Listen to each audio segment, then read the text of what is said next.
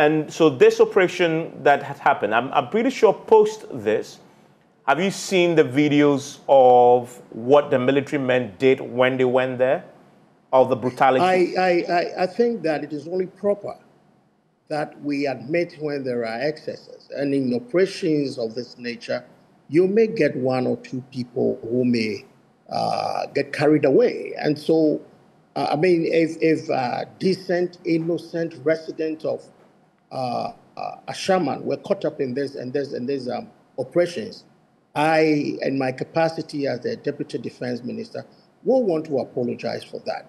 That, of course, we will apologize. But, my brother, we are not going to apologize for the operations. Okay, but you say you're not going to apologize for the operations. However, the military, they don't have law enforcement powers. So, in what capacity and what authority were they deployed to look for perpetrators when the police has the powers to enforce law? It's often be the case in this country that we always do selective, we select as and when it suits us.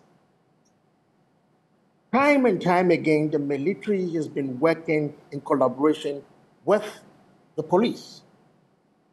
They have been doing this across the country.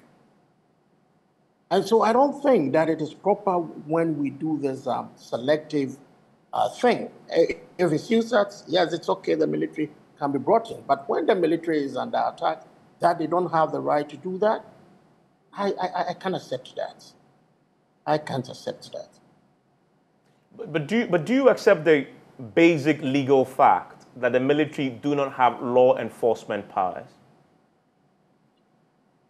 Legally, I would agree with you. But then, how come the military is always made to work? I use the word, they collaborate with the police.